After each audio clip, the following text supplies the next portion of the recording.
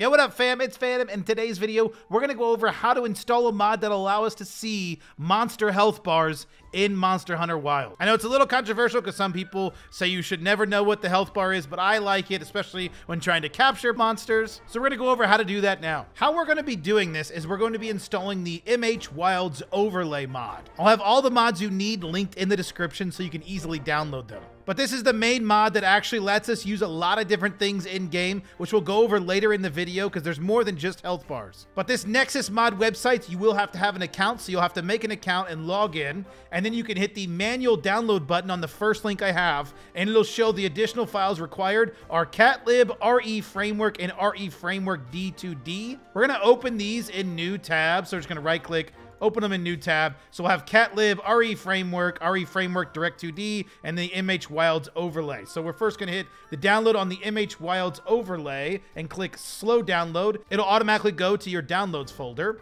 Same thing with the Catlib. We're gonna download that here, hit slow download. Same with the REFramework and then the REFramework 2D. Once you have all these downloaded, I'm just actually going to cut these and put them in a folder on my desktop. So now that we have these files, we're going to take the REFramework 93 Nightly and the REFramework D2D. We're going to right click and we're going to extract them in this folder.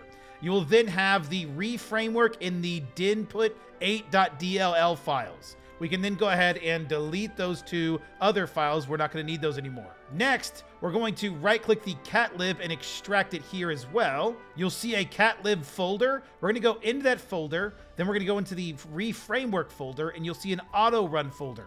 We're going to cut that folder. We're going to go back into our main folder and go into REFramework. And then we're just going to paste that auto run folder. It'll automatically put it in the auto run folder and it'll look like this when you're done. Now we can go back and just delete these Catlib folders. Lastly, for the overlay, the one that you're wanting, we're going to right click and extract it here as well. You're going to see the MHWILDS Overlay folder. We're going to go into that. We're going to go into the REFramework and we're going to again cut these auto run and images folders. We're going to go back into the main folder, into the REFramework, and then we're going to paste it in here. So you will see three folders: auto run, images, and plugins. Lastly, we can go back to the main folder. We can delete the MHWILDS Overlay folder and the MHWILD Overlay folder zipped. So all that you're left with is with the REFramework and the dinput 8. And then in the REFramework, you're gonna have auto run with Catlib and MHWILDS, images, and plugins. Now we can go to our Steam and we're going to right click Monster Hunter Wilds, hover manage, and choose browse local files. This will then open up our folder for Monster Hunter Wilds.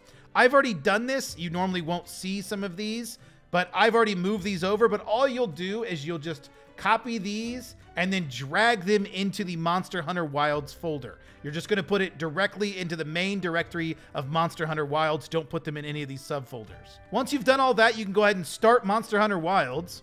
When you open up Monster Hunter Wilds after installing these mods, you should see this REFramework menu. If you don't, try restarting the game, or by default, the input key is insert, so you can open and close that menu. If you still don't see it, try go back through this video and make sure you followed all the installation steps. The big thing that we're focused on here is this MHWILDS Overlay here. Here you want to make sure it's enabled, and then there's different things that you can change depending on what you want to show in the game. There's player status, boss widget options, DPS chart options, stats table options, and show all HP. The most important for me that I have found is to make sure that the show all HP is enabled if you want to have HP bars. But I've disabled like the enable animal and enable Zako. I don't care about that kind of stuff, so I disable them. I really just want to see the boss. But you can kind of play around with this. There's the DPS charts, so you can see how much damage you're doing. If you want to just disable all that, you absolutely can.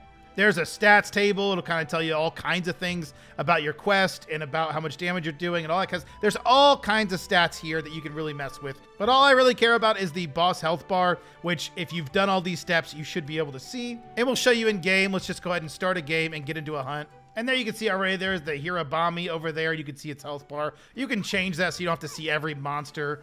But I can start that quest if I like. We're just going to go ahead and get this quest going. And you'll see in the top right-hand corner, the Hirabami health bar. If you don't see the health bar, like I remember when I first started this, I would only see the health numbers and not the bars that I want to see. If you have that problem, just try restarting the game. That seemed to have fixed it for me. But that's how you do it. I hope this video helped you. Thanks so much for watching, and we'll catch you in the next video.